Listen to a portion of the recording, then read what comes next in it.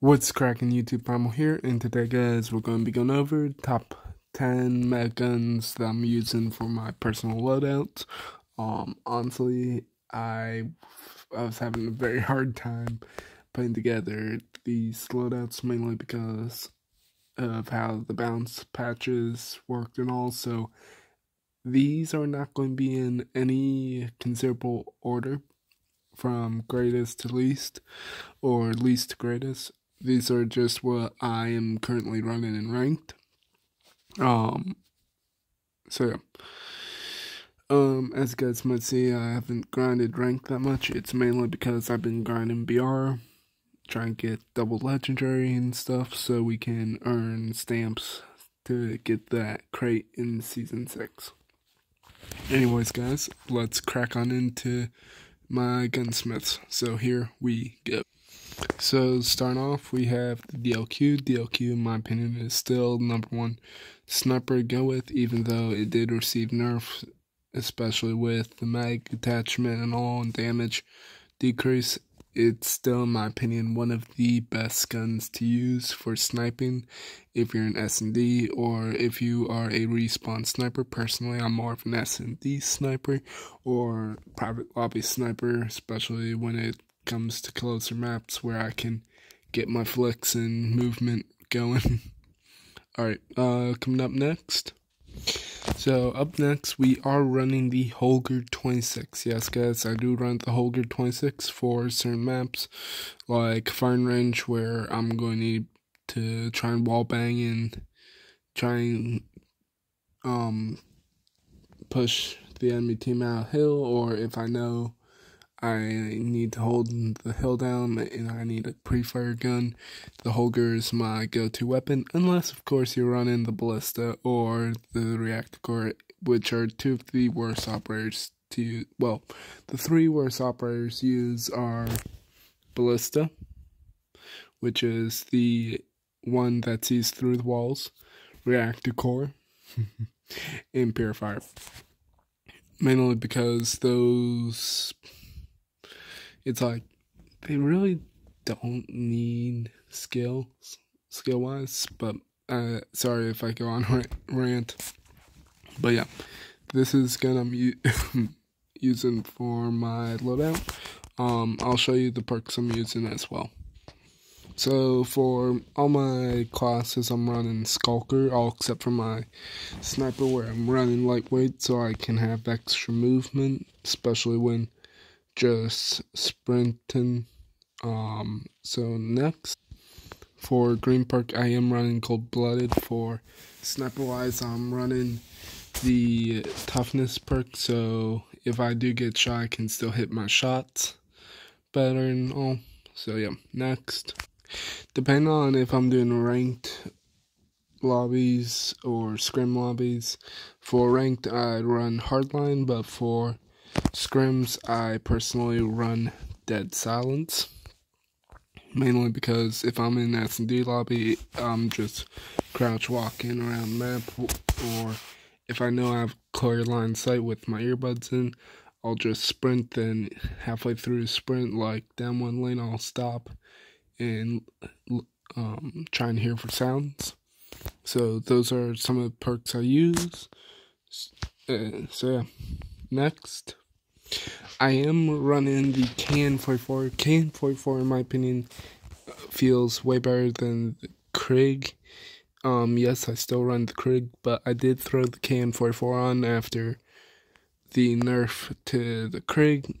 Both guns still feel the same, and I'll get into my Krieg build later on in the video, so make sure to check that one out. So next, we do have the Maddox. Part of the reason why I didn't really get the video out before till now, guys, is mainly because Maddox did receive a nerf to it and all, so I do apologize. I've been testing Maddox out, seeing what the build is that I want to run. This is also the exact same build that when I was spectating the #1 Maddox guy, and from what I saw on Bobby's, this is the exact same build the guy uses. And personally, I was running the Echo Fire mod till the nerf it received last week.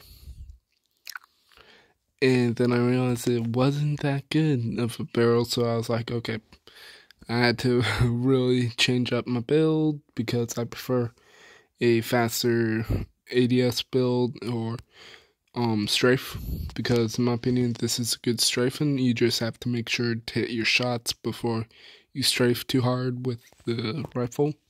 So next we have the chopper. Yes guys, I do run the chopper. It's like I don't break out the chopper and I don't break out the Holger unless I'm forced to on certain maps. But personally, I do not run these. I am more of the AR SMG main, as you guys can see from my other builds and stuff. Also guys, if we can get 5 likes more, I will make loadouts for sniper builds and another video for marksman builds of what you guys should run if you want to try and sweat with those guns. So 5 likes or more and we will do those videos. So yeah. Alright, next. So next up we do have the Cosmos the Cosmos CBR4. The CBR did receive nerf, but it wasn't a significant nerf. CBR still reigns supreme as the #1 SMG to use. Here's the exact same build I've been using for the past few seasons. Still is one of the best builds in my opinion. Personally, I would take off a WC tac laser, throw on disabled, depending on if you're whatever you're in mood for and stuff. So yeah. Alright, next. So next up we do have the Krieg 6. Yes, I did get the Dark Matter skin for the Krieg 6. Honestly, very, very beautiful skin for the Krieg. But if you do have the mythic version, here is the build I am personally running. Wait. Oh yeah, it's firm. What am I doing? Sorry. So here's the build I run for the mythic version, but for the default version I run the optical because the iron sights on the Krieg are not really good on the base iron sights, unless of course we get some sort of new epic skin where it's a pay win or a cleaner iron sight, or in future we get a Krieg Battle Pass skin where the iron sights are way cleaner or something like that, but we'll just have to see for future. Honestly, even though the Krieg 6 did receive a significant nerf, well, not significant nerf, even though it did receive a nerf to the magazines and to one of the barrels, this gun is still reigning supreme in ranked, and I highly recommend you guys use it. So next we, for an honorable mention, I am running the Kilo 141. The Kilo 141 is one of my favorite ARs to use, especially on maps with long corridors or long lanes where I can just sit on a heady or just have a open field view and just absolutely melt people with the Kilo 141. So next up we do have the Fennec. The Fennec, in my opinion, is still one of the best close-up range guns to use. It is still a very strong, viable option on close range maps like Nuketown, Russia, Nuketown in general. I'm trying to think of other close range maps. I've just been playing custom lobbies where it's more wider angles where certain guns like these are not really as effective as they should be. And I do apologize if my voice is hoarse. I've just been talking with people so much and that it's starting to go, and I apologize. So next we have the M13.